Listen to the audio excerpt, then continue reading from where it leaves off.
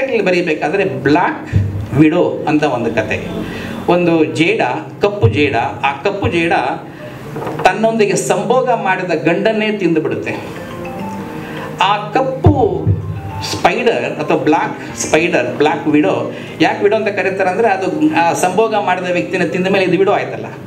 ಆ ಚಿತ್ರಣವನ್ನು ಕೊಡ್ತಾ ಆ ಸ್ಪೈಡರ್ ಮೇಲೆ ಸಂಶೋಧನೆ ಮಾಡ್ತಾ ಇರುವ ಒಬ್ಬ ವಿಜ್ಞಾನಿಯನ್ನು ತಂದು ಆಕೆಯ ಜೀವನದಲ್ಲೂ ಕೂಡ ಸ್ಪೈಡರ್ ಕಥೆನೇ ನಡೆದಿರುವ ಹಾಗೆ ಚಿತ್ರಣ ಬಿಂಬಿಸಿ, ಆಕೆಗಿರುವ ಒಬ್ಬ ಸಹಾಯಕಿನ ತಂದು ಆ ಸಹಾಯಕಿಯ ಜೀವನದಲ್ಲೂ ಕೂಡ ಈ ಸ್ಪೈಡರ್ ಕಥೆಯನ್ನು ತಂದು ಆ ರೂಪಕವನ್ನು ಸಂಪೂರ್ಣಗೊಳಿಸಿ ಎಲ್ಲರ ಮನಸ್ಸಲ್ಲೂ ಆ ಸ್ಪೈಡರ್ ಒಳಗೆ ನಿಂತು ನೃತ್ಯ ಮಾಡುವ ಹಾಗೆ ಈ ಕಥೆನ ಚಿತ್ರಣ ಮಾಡಿದ್ದಾರೆ. ಇನ್ನು ಒಂದು ಗಮನಿಸಬೇಕು, ಬ್ಲ್ಯಾಕ್ ಸ್ಪೈಡರ್ ಅಥವಾ ಬ್ಲ್ಯಾಕ್ ವಿಡೋ ಸ್ಪೈಡರ್ ರೀತಿಯೇ ಕೀಟಶಾಸ್ತ್ರದಲ್ಲಿ ಅಥವಾ ಕೀಟ ವಿಭಾಗದಲ್ಲಿ ಬೇರೆ ಕೀಟಗಳು ಇದ್ದಾವೆ. ಕಡ್ಡಿ ಕೀಟ ಅಂತ ಕರಿತೀವಿ, ಪ್ರೇಯಿಂಗ್ ಮ್ಯಾಂಟಿಸ್. ಆ ಪ್ರೇಯಿಂಗ್ ಮ್ಯಾಂಟಿಸಲ್ಲೂ ಕೂಡ ಆ ಪ್ರೇಯಿಂಗ್ ಮ್ಯಾಂಟಿಸ್ನ ಹೆಣ್ಣು ಜೀವ ತನ್ನೊಂದಿಗೆ ಸಂಭೋಗ ಮಾಡಿದ ಗಂಡು ಜೀವವನ್ನು ತಿಂದಾಕುತ್ತೆ.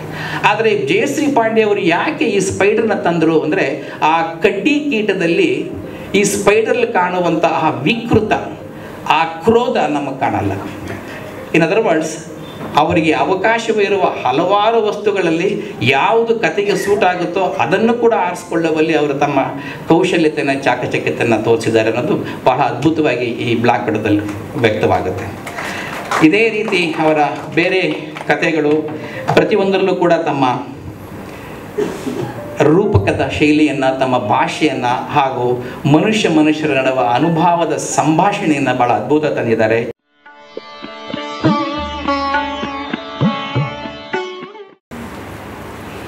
ಈ ಕಥೆಗಳನ್ನು ಓದ್ತಾ ಹೋದಾಗೆ ನಾನು ಬೆಚ್ಚಿ ಬಿದ್ದೆ. ಮತ್ತೆ ನೋಡಿದೆ ಇದನ್ನು ಯಾರು ಬರೆದಿರ್ಬೋದು ಅಂತ. ಜಯಶ್ರೀ ದೇಶಪಾಂಡೆ ಹೆಸರಿದೆ, ಅಥವಾ ಬರೀ ದೇಶಪಾಂಡೆ ಅವರೇ ಬರೆದಿರ್ಬೋದಾ ಇದನ್ನು ಅಂತ.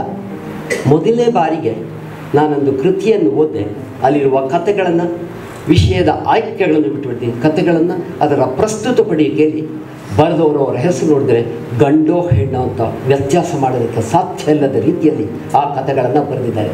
ಒಂದು ಸ್ವತಂತ್ರ ವ್ಯಕ್ತಿತ್ವದಲ್ಲಿ ಆ ಕಥೆಗಳನ್ನು ಬರೆದಿದ್ದಾರೆ. ವಿಷಯಗಳ ಆಯ್ಕೆ ಮಾಡಬೇಕಾದ್ರೆ ಏನೋ ಪ್ರವಾಸೋದ್ಯಮ, ಅವರು ವಿದೇಶ ಸುತ್ತುತ್ತಿದ್ದಾರೆ, ಪ್ರವಾಸೋದ್ಯಮದ ಬಗ್ಗೆ ಬರಿಬಹುದು, ಸಂಸ್ಕೃತಿಗೆ ಬರಿಬಹುದು ಅಂತೇಳಿ. ಎಲ್ಲ ಕಥೆಗಳಲ್ಲೂ ಅವರದೊಂದು ಸಮಾಜಪರ ಕಳಕಳಿ ಇದೆ. ತನ್ನ ಸಂಸ್ಕೃತಿಯನ್ನು, ಅದರ ಹೆಜ್ಜೆಗಳನ್ನು ಗುರುತಿಸಿ ನೆನಪಿಸುವ ಪ್ರಯತ್ನ ಇದೆ.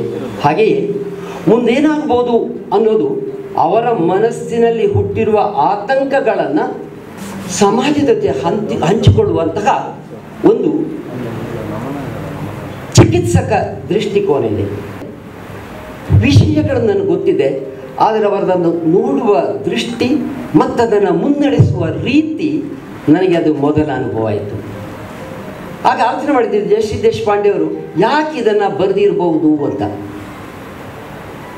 ಆ ಒಂದೊಂದು ಕಥೆಗಳನ್ನು ಓದಿದವರಿಗೆ ಬಹುಶಃ ಜಯಶ್ರೀ ದೇಶಪಾಂಡೆಯವರ ಒಂದು ಹೊಸ ವ್ಯಕ್ತಿತ್ವ ಆ ಕಥಾನಕಗಳಲ್ಲಿ ಖಂಡಿತ ಗೊತ್ತಾಗುತ್ತೆ.